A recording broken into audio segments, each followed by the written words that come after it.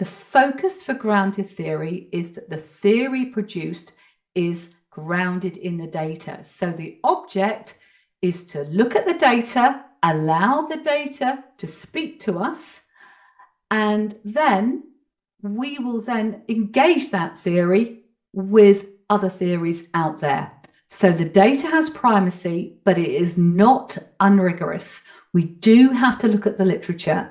I love grounded theory, and it's because it allows the data to speak for itself.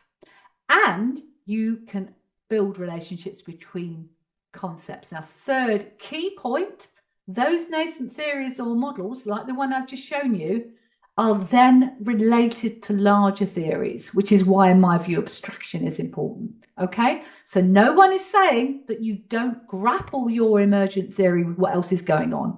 To not do so would be unscholarly. You really do have to take account of the literature at that stage. It is permissible to use patterns from existing theories at the theoretical coding stage, and you can see that the idea of contestation is probably not that new. If I looked at the literature, I would find something about contested space, I'm sure.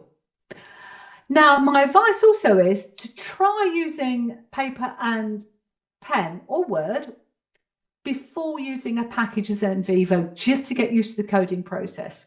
This is what I always advise my students, because I find learning two things at once is challenging. So if you've got the double cognitive layer of dealing with NVivo and dealing with grounded theory analysis for the first time. Having said that, obviously NVivo is amazing for getting patterns across the data and also helping you store the data.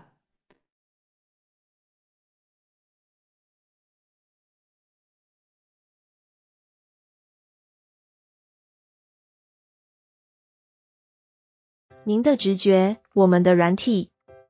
买正版软体找祺荃企业有限公司，统一编号28793967，所有产品皆享咨询、支援及保固，并可开立2联式或3联式发票。Cheer Chain Enterprise distributes and sells software with the aim of offering clients guidance. When choosing software, as well as technical support,